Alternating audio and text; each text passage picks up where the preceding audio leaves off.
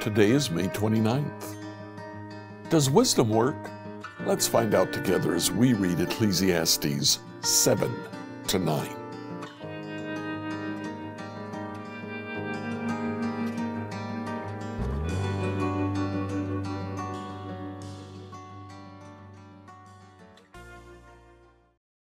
After Solomon explains to us that everything in life is meaningless, it's vanity, it's empty, he comes back and he starts presenting to us more wisdom. This wisdom, though, sounds a little bit different from the book of Proverbs.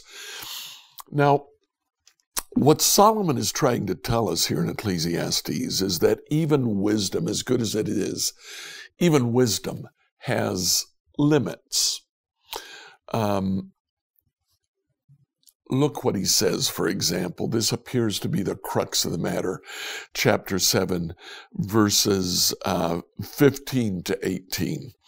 I've seen everything in this meaningless life, including the death of good young people and the long life of wicked people.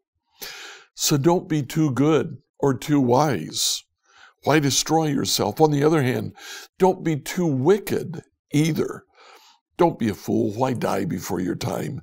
Pay attention to these instructions, for anyone who fears God will avoid both extremes. Wow. Don't be too good. Don't be too wise.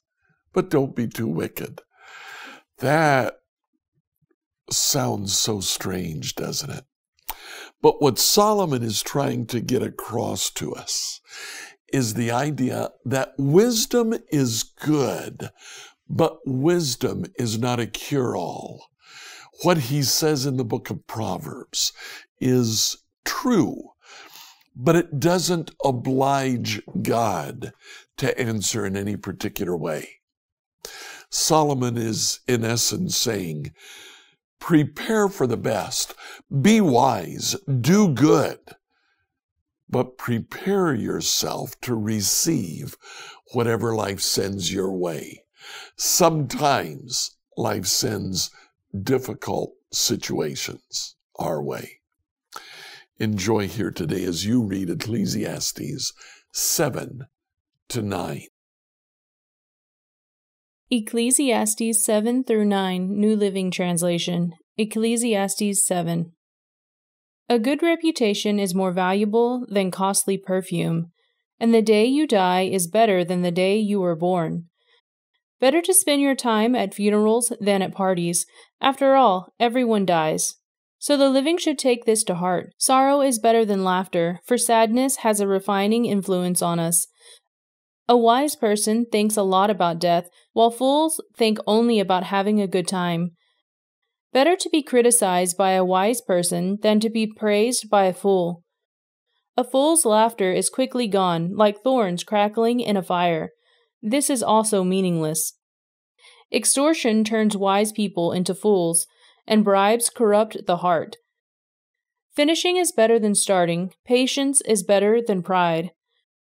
Control your temper, for anger labels you a fool. Don't long for the good old days. This is not wise. Wisdom is even better when you have money. Both are a benefit as you go through life. Wisdom and money can get you almost anything, but only wisdom can save your life. Accept the way God does things, for who can straighten what He made crooked? Enjoy prosperity while you can, but when hard times strike, realize that both come from God. Remember that nothing is certain in this life. I have seen everything in this meaningless life, including the death of good young people and the long life of wicked people. So don't be too good or too wise. Why destroy yourself? On the other hand, don't be too wicked either. Don't be a fool. Why die before your time? Pay attention to these instructions, for anyone who fears God will avoid both extremes. One wise person is stronger than 10 leading citizens of a town. Not a single person on earth is always good and never sins. Don't eavesdrop on others. You may hear your servants curse you, for you know how often you yourself have cursed others. I have always tried my best to let wisdom guide my thoughts and actions. I am determined to be wise, but it didn't work. Wisdom is always distant and difficult to find. I searched everywhere, determined to find wisdom and to understand the reason for things. I was always determined to prove to myself that wickedness is stupid and that foolishness is madness. I discovered that a seductive woman is a trap more bitter than death. Her passion is a snare, and her soft hands are chains. Those who are pleasing to God will escape her, but sinners will be caught in her snare. This is my conclusion, says the teacher. I discovered this after looking at the matters from every possible angle. Though I have searched repeatedly, I have not found what I was looking for. Only 1 out of 1,000 men is virtuous, but not one woman. But I did find this. God created people to be virtuous, but they have each turned to follow their own downward path. Ecclesiastes 8. How wonderful to be wise, to analyze and interpret things. Wisdom lights up a person's face, softening its hardness. Obey the king, since you vowed to God that you would. Don't try to avoid doing your duty, and don't stand with those who plot evil, for the king can do whatever he wants. His command is backed by great power. No one can resist or question it. Those who obey him will not be punished. Those who are wise will find a time and a way to do what is right. For there is a time and a way for everything, even when a person is in trouble. Indeed, how can people avoid what they don't know is going to happen? None of us can hold back our spirit from departing. None of us has the power to prevent the day of our death. There is no escaping that obligation, that dark battle, and in the face of death, wickedness will certainly not rescue the wicked. I have thought deeply about all that goes on here under the sun, where people have the power to hurt each other. I have seen wicked people buried with honor, yet they were the very ones who frequented the temple and were praised in the same city where they committed their crimes. This, too, is meaningless. When a crime is not punished quickly, people feel it is safe to do wrong.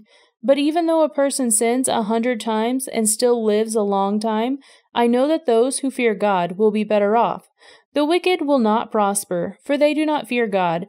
Their days will never grow long like the evening shadows. And this is not all that is meaningless in our world.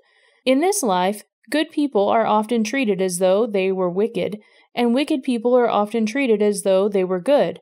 This is so meaningless. So I recommend having fun, because there is nothing better for people in this world than to eat, drink, and enjoy life. That way they will experience some happiness along with all the hard work God gives them under the sun. In my search for wisdom and in my observation of people's burdens here on earth, I discovered that there is ceaseless activity, day and night.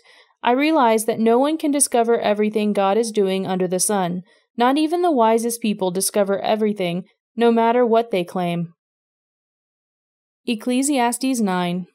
This, too, I carefully explored. Even though the actions of the godly and wise people are in God's hands, no one knows whether God will show them favor. The same destiny ultimately awaits everyone, whether righteous or wicked, good or bad, ceremonially clean or unclean, religious or irreligious. Good people receive the same treatment as sinners, and people who make promises to God are treated like people who don't. It seems so wrong that everyone under the sun suffers the same fate. Already twisted by evil, people choose their own mad course, for they have no hope. There is nothing ahead but death anyway. There is hope only for the living. As they say, it is better to be a live dog than a dead lion. The living at least know they will die, but the dead know nothing. They have no further reward, nor are they remembered. Whatever they did in their lifetime, loving, hating, envying, it is all long gone. They no longer play a part in anything here on earth. So go ahead, eat your food with joy, and drink your wine with a happy heart, for God approves of this. Wear fine clothes with a splash of cologne. Live happily with the woman you love through all the meaningless days of life that God has given you under the sun. The good wife, the wife God gives you, is your reward for all your earthly toil. Whatever you do, do well, for when you go to the grave, there will be no work or planning or knowledge or wisdom. I have observed something else under the sun. The fastest runner doesn't always win the race, and the strongest warrior doesn't always win the battle. The wise sometimes go hungry, and the skillful are not necessarily wealthy, and those who are educated don't always lead successful lives. This is all decided by chance, by being in the right place at the right time. People can never predict when hard times might come. Like fish in a net or birds in a trap, people are caught by sudden tragedy. Here's another bit of wisdom that has impressed me as I have watched the way our world works. There was a small town with only a few people, and a great king came with his army and besieged it. A poor, wise man knew how to save the town, and so it was rescued. But afterward, no one thought to thank him. So even though wisdom is better than strength, those who are wise will be despised if they are poor. What they say will not be appreciated for long. Better to hear the quiet words of a wise person than the shouts of a foolish king. Better to have wisdom than weapons of war. But one sinner can destroy much that is good. Scripture reading by Emily Herrera. Like, follow, and subscribe to this devotional on whatever platform you use to listen to it. Email your questions to us at questions@becomehope.com.